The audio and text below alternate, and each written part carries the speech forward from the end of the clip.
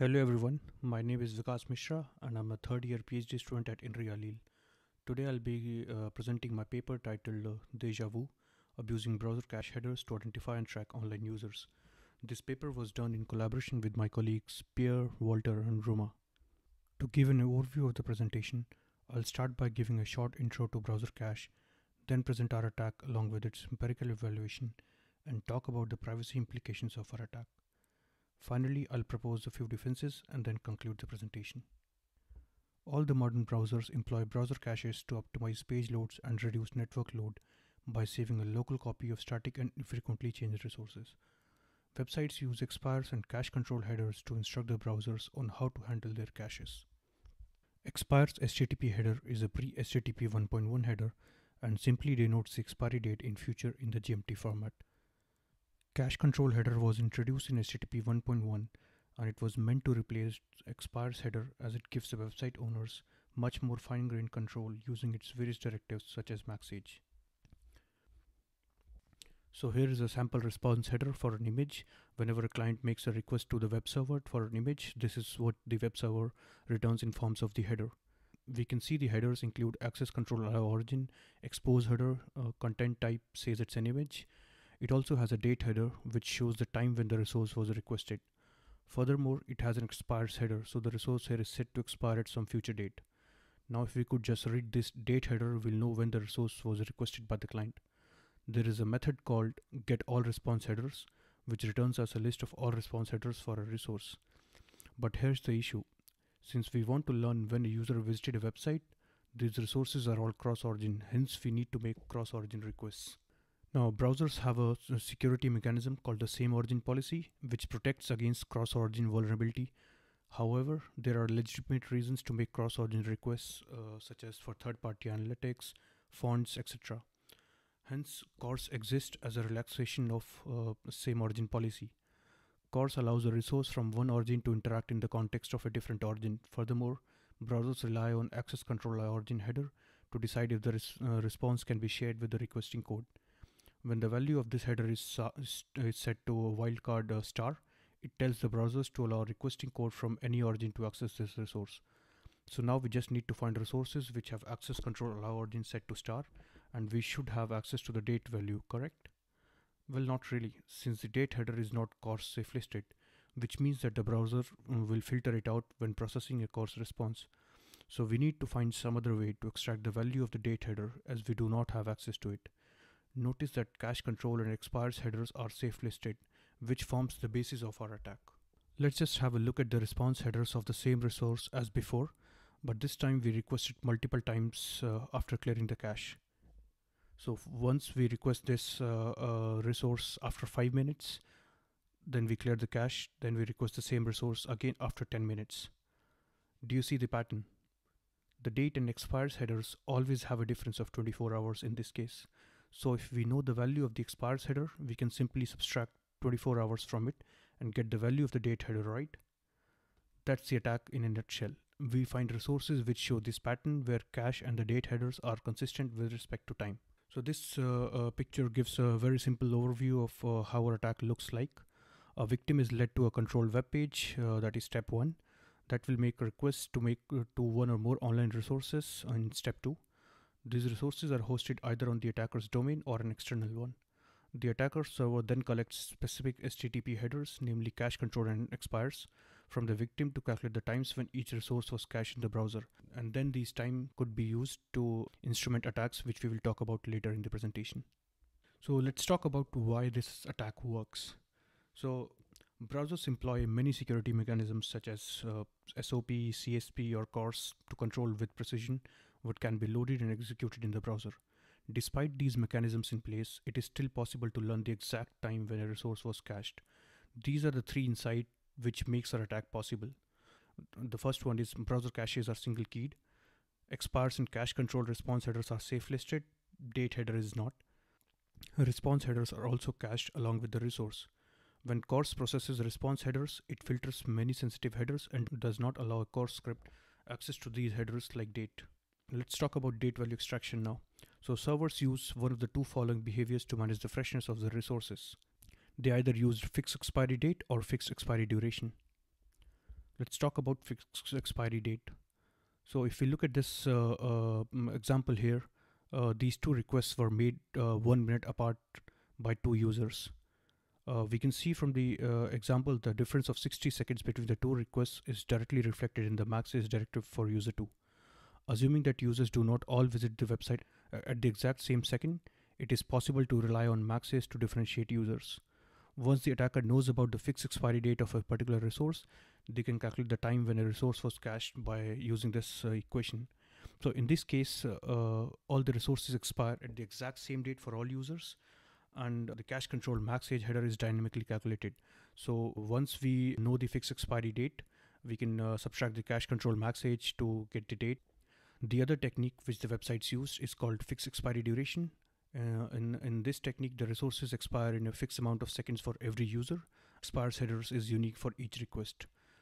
So in this example, both users have the exact same max age header and they each have a unique expires header. So for tracking purposes, getting the unique expires headers may be sufficient, but if the attacker wants to know when the resource was put in the cache to build a behavioral profile of the user, she can use the following formula. So now we know how to extract the date from a resource.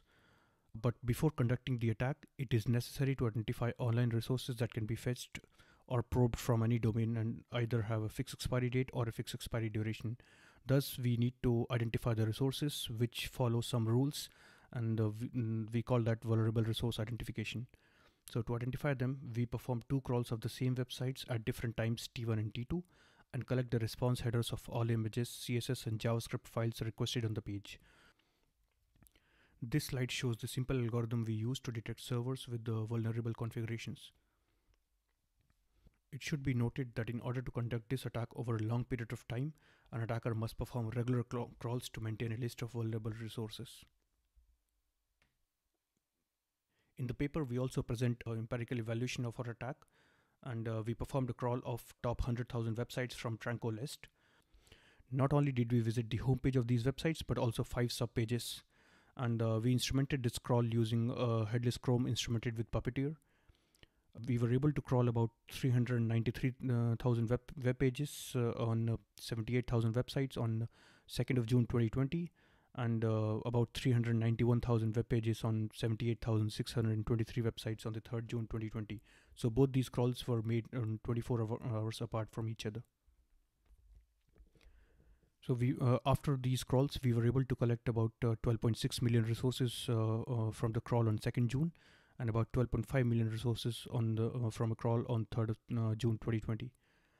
So from both these crawls, we look at the common resources because because we can see that the numbers on 2nd June and 3rd June do not match. This could be because of several reasons, such as the page does not exist anymore or the resource does not exist anymore. So we only look at the resources which were common between both the crawls. So on both the days from a crawl, about 76,000 websites were common. From those websites, about 382 web pages were common, and about 10.6 million resources were found to be common in both the crawls.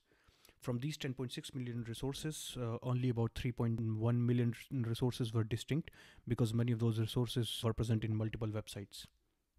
So in our dataset, we found that many resources were present in multiple pages and websites. So we analyzed the resources to figure out how many of them were shared with other websites.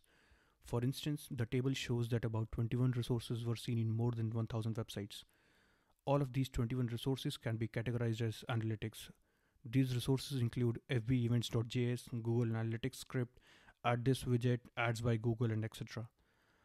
Interestingly, Google Analytics was the most commonly used resource, and it was present in about 18,000 websites in our dataset. Once we have a dataset of resources, we perform some analysis on these resources to figure out how many of them were vulnerable to our attack. So this table presents a number of resources which followed a specific rule. For example, about 600,000 resources had access control allow origin set to star. So as I presented earlier in the slides, we used the same algorithm. We found that about 91,000 resources were vulnerable to our attack. Interesting thing to note from here is that our dataset has about 1.5 million resources that have the expires header. This shows the extent of the usage of the expires header, even though it has been deprecated and replaced by the cache control max age directive. To better compare which resources are more vulnerable to our attack, we defined a metric called vulnerability window. It denotes the amount of time until which our probing script can detect the presence of a cached resource. This is the same as the duration for which a resource is cached in the browser. In this figure, we plot a CDF of the vulnerability windows of vulnerable JS, CSS, and image resources in our dataset. The x-axis has a log scale, and the first dotted vertical line depicts 7 days, while the second one depicts 30 days. From the figure, we can see that about 30% of vulnerable images, 35% of vulnerable JavaScripts, and 30% of vulnerable CSS resources have a VW greater than 100 days, which means that if a user visits a website that leads to one of these resources being cached, they might remain cached for at least the next 100 days. We believe the vulnerability windows depend on the use case of the resources. For instance, looking at image resources, nearly 65% of them have a vulnerability window less than 30 days, and 30% of them have a vulnerability window greater than 100 days, which means that there are only about 5% of vulnerable images which have a vulnerability window between 30 days and 100 days. The reason being, there are some images which are specific to a page or are part of a dynamic page. For example, an image of a politician on news website's front page on a given day. Whereas there are some images which are shared by other pages of the website and are expected to remain unchanged for longer duration. For example, the logo of the website. For images that are present on all pages, it makes sense for the servers to fix a long expiry date, whereas the website does not want to take up space in the browser cache for too long for resources which are specific to a page or are part of a dynamic page. Thus, we believe that images that have a vulnerability window of greater than 30 days are those which are mostly site-wide resources such as logo. We also did a performance evaluation of the attack across multiple environments and present the results in this table. Apart from WebKit-based browsers where our attack does not succeed because it already has cache isolation by default, the attack succeeds in all other major browsers on mobile and desktop, such as Chrome, Firefox, Brave, and even Tor browser. In a sense, an attacker could feasibly check thousands of resources in under 30 seconds without having any noticeable impact on the device or the web page performance. Another important point to note here is that our probing script can be instrumented with either head or get queries to test whether a resource is in cache or not, and head queries are much faster than get queries and are significantly less impacted by the network speed. We also look at the privacy implications of our attack by giving two examples of how our attack could be used. The first one being history sniffing, which simply means illegal access of browser history through probing. Some of the popular techniques include CSS selectors and cache-based attacks. However, there are two key differences between our attack and the previously known attacks. Unlike our attack, which does not rely on any timing measurement, all of the previous cache-based history sniffing attacks can be classified as timing attacks, where the attacks rely on the difference in the time it takes to download the resource from the servers directly or using a cached copy. This makes our attack immune to various defenses in modern browsers such as lower resolution and jitters in browser timers. The second difference being that our method succeeds in extracting the exact time when a resource was cached, unlike other history sniffing attacks which can only learn if a resource is cached or not. This presents some serious privacy implications as this information can be leveraged to build a timeline of the user's visit. We can learn if a visit to a particular domain was just a one-off or if it is repeated and part of the user daily routine, showing a keen interest to the topics discussed on the website pages. This information can also be abused to better target the user and understand her preferred time for reading news, watching videos, or shopping. All in all, knowing if a page was visited is already concerning, but knowing exactly when adds an additional layer of intrusiveness that has not been seen before in more traditional sniffing. We also look at the vulnerable websites in our dataset, and since not all vulnerable resources can be associated with individual websites, as there could be some resources which are shared by multiple websites. So from our dataset, about 87,000 resources were present in only one website. That means that each of these resources could be associated with a single website. About 8,456 websites can be probed with just one resource. And we also look at the ranking of these vulnerable websites, and our results show that the vulnerable websites are somewhat evenly distributed in the Tranco ranking. Popular websites are also vulnerable, and the popularity of a website does not appear to have a huge impact on its vulnerability to our attack. Not only did we look at the vulnerable websites, but also vulnerable subpages. In our dataset, about 9,000 subpages belonging to 5,574 websites have at least one vulnerable resource unique to them. Blogs, news provides, article-based sites are the major chunks in these subpages, since these are the websites which tend to have much more unique content in these pages, such as image linked to a particular article, video attached to a blog. This leads to behavioral detection because we can detect particular articles read by the user, which could lead to their political leanings, their sexual orientation, their financial leanings, and etc. We also did a case study on news websites. So this case study demonstrates feasibility of attack on news websites. So we manually visited 5 popular news websites, namely MSN, CNN, CNBC, NBC News, and MSNBC. All of these websites are very highly ranked on Tranco list, and we visited all these websites on manually on 31st of August 2020. Each website has pages with unique images, so all these websites had news articles, and whenever you visit those news articles, all of these news articles had at least one unique image, and these unique images, when they were cached in the browser, their vulnerability window ranged from 1 hour for CNN.com to about 90 days for NBCnews.com. So this case study highlights the seriousness of the attack, because this attack can be used to extract what articles somebody read on these 5 popular websites. Another use case of our attack is user tracking. So user tracking basically means you create a unique identifier for a user, and you can use that identifier to track user visits on multiple websites. So identifier is created by combining the times when specific resources were cached in the user's browser. So 91,755 vulnerable resources which we found in our dataset, they can be used in different combinations to build a unique combination for each user. However, this is difficult to scale for high traffic websites because multiple users visit the website on at the exact same time. Hence, complex algorithms are required to pick different combinations of vulnerable resources. We also talk about some possible defenses in the paper. The first one being cache isolation and double keyed caches. So this is the simplest defense, and it has already been implemented in browsers such as Safari. Double keyed cache basically means including the URL of the resource and domain on which the request was made. So instead of just keying it with the domain on which the request was made, we also include the URL of the resource. Safari is already using this ETLD plus 1 of the top level document as the second key since 2013, and hence this is the reason our attack does not succeed on Safari.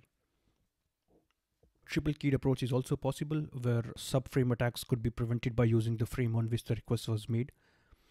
However, partitioning limits the reusability of third-party resources, and it has some performance degradation, as shown by experiments by the Google Chrome team. Overall network load increased by about 3%, cache misses increased by about 2%.